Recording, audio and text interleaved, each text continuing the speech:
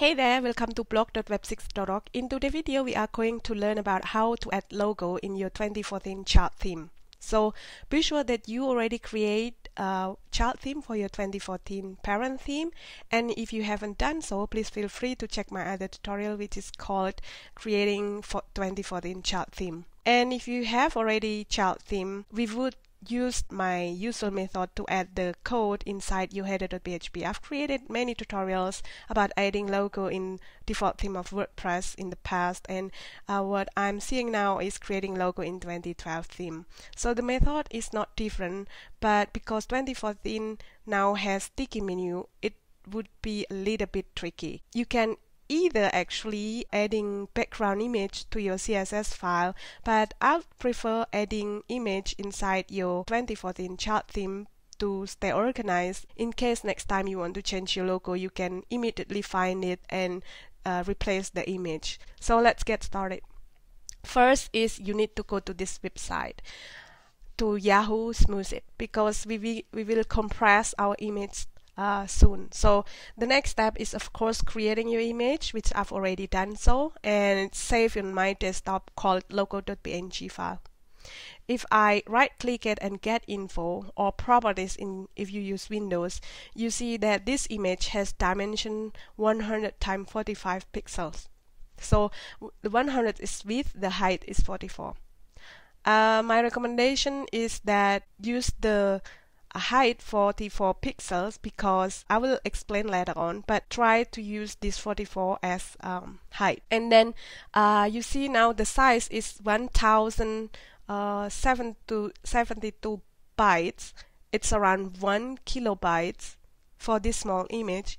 That's why we have to compress it. So next is we go to our Firefox or your browser, and then in this page we're going to upload our image to compress it to make the size smaller.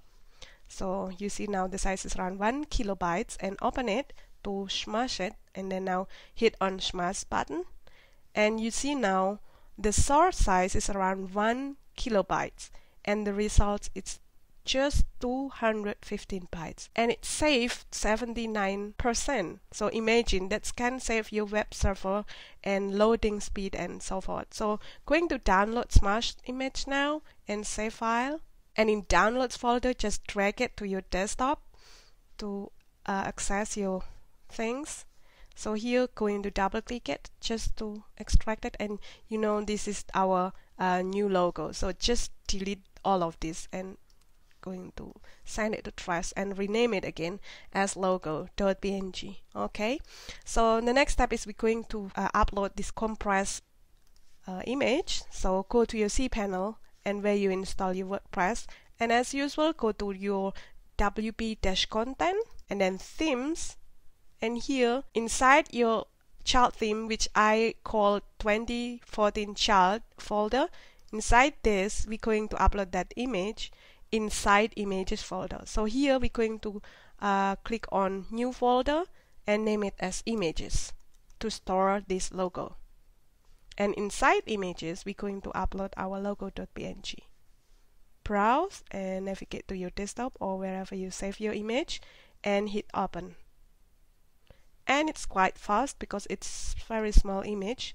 So here we have our logo.png file.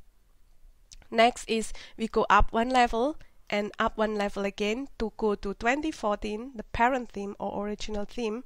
Double click it and scroll until you find header.php. There it is, and then we're going to select it and copy this file to our 2014 chart as the name of my 2014 chart theme folder.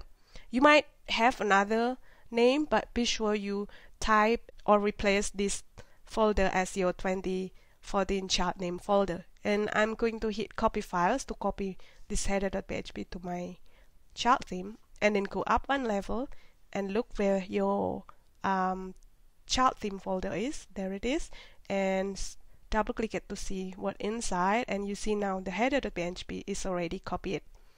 In case that your header.php is not here yet, you're going to copy again and be sure that the folder name is exactly the same. You can also use FTP, but my consideration is that if you have your WordPress site installed, you must have cPanel, and everybody can use cPanel. It might look different than this, but I guess the method is actually the same. So inside this header.php, we're going to add the code. Select that and choose on Code Editor button on the top. Click Edit. Going to resize the font. So there it is. And now, if we go back to our blog, we're going to replace this blog web 6 demo text to that with that image. So what we can do is, if you have Firebug, you can easily inspect that and see in what div or what class is here, in what element is this text inside your page. So as you can see now, it's highlighted, and this demo things, text things, is inside a tag inside h1 site title.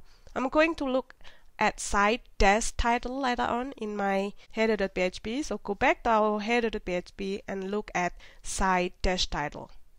There it is.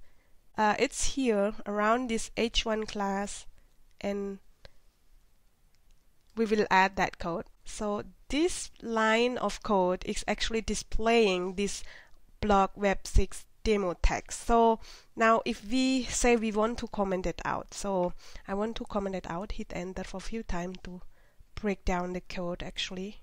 So I want to comment it out now. Let's see what happened. So okay, and I hit save changes and refresh my blog. What happened with that text?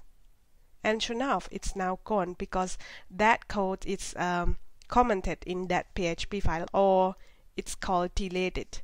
So this is not included in this whole code. So I will just uncomment it now to see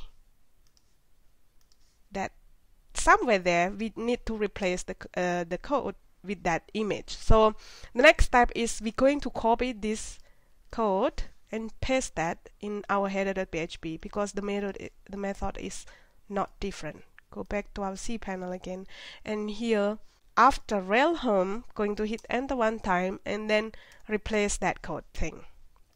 Remember, the images folder and the logo.png are all the same in our directory, and what different is that the width is also the same. The difference is just the height. We're going to type in the original height of the image, which is 44, and then let's hit save changes. Now if we go refresh our blog, the image will be there, but you see that your blog name is also there. You can leave it like it is, it's no problem, but if you go back to your code, actually this blog info and name, you can delete that. It's not harming your site because of SEO thing, because it is actually inside this alt tag for your image. So actually if I delete it now, you will still see, just delete it. Okay, save changes, and if we go back to our blog, that text is gone and our logo is there.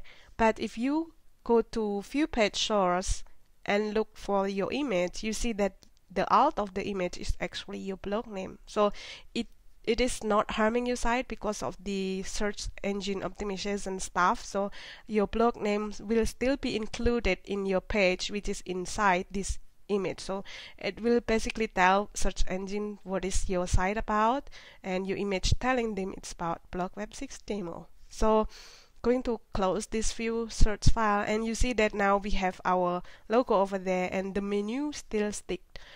What I mentioned earlier is that because if you upload, say your image has more height than 44, I'm going to look for 50 for example and hit save changes and then refresh our blog. Sure enough, the image is still there, but if you scroll, the menu is not there anymore because 2014 theme has a different code, and if you want to make it sticky with that height, you need to modify a lot of CSS. So I just recommend that you upload the image not more than 44. Say now I'm going to have height for 42 and save changes and hit refresh. The image has different height, but the menu will still stick because it has the sticky menu. So go back to your cPanel again, and I recommend that you going to upload the image and put the height exactly what the image has. So it's avoiding scaling your image while your visitors visiting your site. So hit save changes and go back there again, and it's displayed. So that's it, guys, how you can add logo in 2014 chart theme. So thank you for watching and see you in the next tutorial. Goodbye.